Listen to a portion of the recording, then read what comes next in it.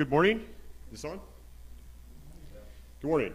Anyways, I kind of have a mixed news today. I have some bad news. I was just looking at my device within the last probably several hours, I guess, or last evening, and there was a report that came out of Washington that said this, wonderful news, guys, that they are expecting they will take a vaccine that is 50% effective. Isn't that great news? How many would you take the vaccine? Amen. All right. Okay, so let's just put that comparison. The measles vaccine has an effectiveness rate of about 93%. That's good news, all right?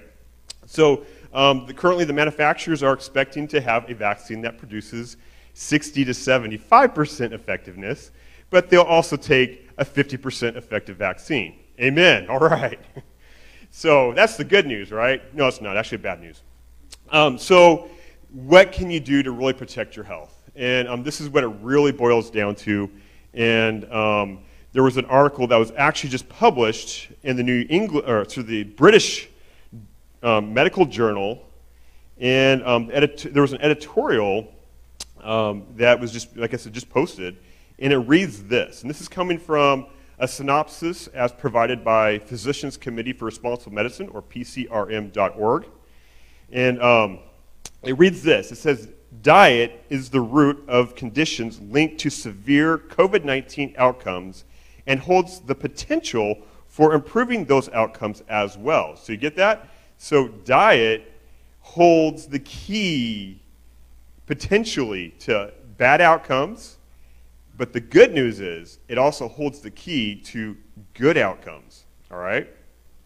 According to a new editorial by the editor-in-chief of the British Medical Journal. It says, obesity is linked to such diseases such as diabetes, heart disease, and cancer, and is now considered a key risk factor for COVID-19. All right? To reduce the rates of obesity, the author suggests consuming more fruits, vegetables, beans, whole grains, and less red meat and processed foods to help curtail the effects of the virus and its second wave. We haven't gotten to the first one, guys. Specifically, she highlights the meat industry as the driver for acute and chronic disease. All right, so the bad news is that the vaccine is going to be questionable. The good news is you can still do something about it, but it does require a change in the way a lot of us eat, unfortunately. And once again, if you do take in a lot of fruits and vegetables, whole grains, beans, nuts, legumes, and you get rid of the processed foods, and you get rid of the meats, what you're doing is you're basically trading, and you're bringing into your body anti-inflammatory foods. That's your fruits, the vegetables.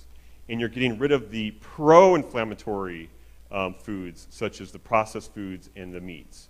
And so if you are worried and concerned about what's going on around us, not only do we have a Heavenly Father that looks out for us, but He's also given us the recipe for better health and for potentially avoiding severe outcomes with the pandemic that's going on around us. And as we all know, even if someone succumbs to the effects of the virus, as long as they're in Jesus, we're safe, right? Amen. So, but let's do what we can health-wise, and God has given us that wisdom, and let's act upon it. Amen.